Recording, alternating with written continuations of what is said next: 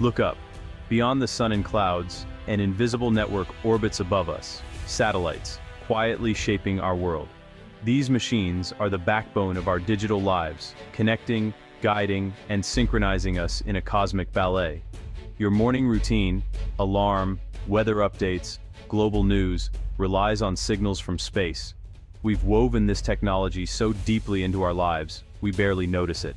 Satellites are as essential as electricity or water, powering commerce, security, and daily convenience. Every tap to pay, every streamed movie, is a silent handshake with space. This partnership has shrunk our world and made the impossible routine. But what happens when this network becomes a battleground? For decades, GPS reigned supreme, a gift to the world, but with strings attached. Now, new constellations are rising, challenging the old order.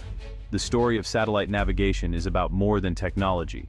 It's about power, rivalry, and the future of our connected world. Let's explore how these silent partners in the sky secretly run our world.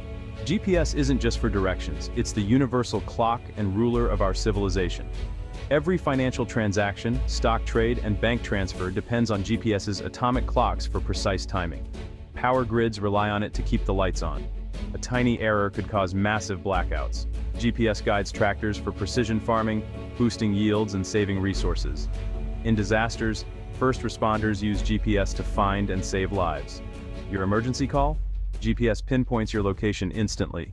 From shipping to cell towers, satellite navigation keeps the world running smoothly. We've built our world on this invisible foundation, assuming it will always be there. If it vanished, modern life would grind to a halt within hours. GPS is more than a map, it's the heartbeat of the planet. GPS was born from Cold War rivalry, sparked by the launch of Sputnik in 1957. Scientists realized they could track satellites using the Doppler effect, and soon wondered if satellites could help us find our own position on Earth. The US military saw the potential precise navigation for missiles, ships, and troops. In the 1970s, the Navstar GPS project began, aiming for global coverage with 24 satellites. Initially, GPS was a military tool. Civilians got a degraded signal. The Pentagon kept the best accuracy for itself, fearing adversaries might use it. Everything changed after the 1983 Korean Airlines tragedy, when a civilian plane was shot down after a navigation error. President Reagan promised GPS would be available to all once complete. In 2000, the US removed signal degradation, giving the world full access. What began as a weapon became a global utility. GPS transformed from a tool of war to a gift of American technology. The world was now connected by a constellation of satellites. But this gift came with new questions about power and dependence. With GPS, the US became the world's timekeeper and mapmaker. Every nation, company, and individual depended on signals from American military satellites. This monopoly gave the US subtle but immense global power.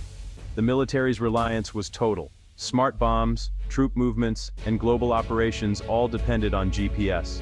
In conflict, the US could deny GPS access to adversaries, keeping the advantage.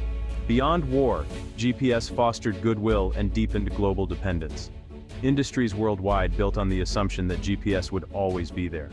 But this dependence made other nations uneasy. What if the US cut off access during a crisis? The power to deny GPS was the power to cripple economies and militaries. This vulnerability sparked a new space race. To be truly sovereign, nations realized they needed their own stars. The American monopoly planted the seeds for global competition in the sky. America's GPS dominance was both a gift and a source of anxiety for other nations. Relying on a rival's system was a strategic risk, one that China, Russia, and others couldn't accept. Incidents in the 1990s, where GPS signals were disrupted, highlighted this vulnerability. For China, true sovereignty meant technological independence in the sky. Russia built GLONASS.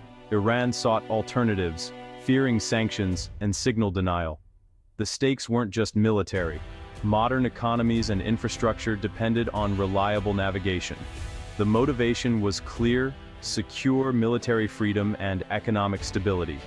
Building a homegrown system was a monumental task, but dependence was not an option. The race for independent navigation was about security, autonomy, and global power. China's Beidou project began in the 1990s, driven by the need for independence from GPS. Starting small, Beidou 1 covered only China, but it was a crucial first step. The project became a symbol of national pride and technological ambition.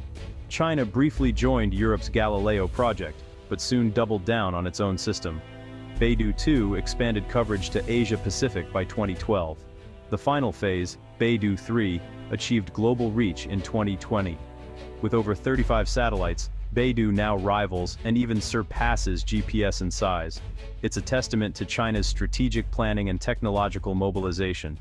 The Big Dipper, once a guide for ancient navigators, is now China's 21st century compass. Beidou marks China's arrival as a global space power. With Beidou fully operational, the world has a real alternative to GPS. Both systems offer global positioning, but Beidou's hybrid constellation, mixing different satellite orbits, gives it unique strengths, especially in Asia. Beidou's geostationary satellites provide stronger signals in urban canyons, often outperforming GPS in dense cities. A standout feature. Beidou's two-way messaging lets users send short texts via satellite, a lifeline for remote areas. For logistics, exploration, and emergencies, this is a game-changer. In terms of accuracy, both systems are now comparable, with upgrades driving constant innovation. GPS remains the global standard, but Beidou's larger network and unique features make it a formidable rival. The choice is no longer GPS or nothing. It's a competition between two powerful systems. This rivalry is pushing both to new heights. The world now navigates by more than one set of stars. Beidou's rise is reshaping global alliances. China's Belt and Road Initiative is building a digital Silk Road with Beidou at its core. Countries like Pakistan have adopted Beidou, reducing reliance on GPS and deepening ties with China. In the Middle East, even traditional US allies are hedging their bets, signing agreements for Beidou cooperation. For nations like Iran, Beidou offers escape from US technological dominance. Adopting Beidou is both a technical and political choice, signaling a shift toward a multipolar world. As more countries integrate Beidou, China's influence grows. Technical support, ground stations, and Beidou-compatible products create a powerful network effect. The sky's new constellations are redrawing the map of global power. The era of a single global navigation system is over. The sky is now crowded. GPS, Beidou, GLONASS, Galileo, all competing for influence.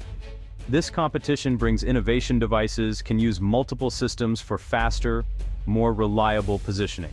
If one system fails, another can fill the gap, making navigation more resilient. But the stakes are higher. These systems are now targets in any conflict. Jamming and spoofing can disrupt navigation, with risks for both military and civilian infrastructure. Imagine ports thrown into chaos or financial markets disrupted by false signals. Our dependence on satellite navigation has created new vulnerabilities. Securing these signals is now a matter of national security. Satellite navigation began as a military tool, became a global utility, and has returned as a battleground for power. It's about more than convenience. It's about control and influence. The contest for the sky will shape our future in ways we're only beginning to understand. The silent dance of satellites is now a high-stakes game for the world.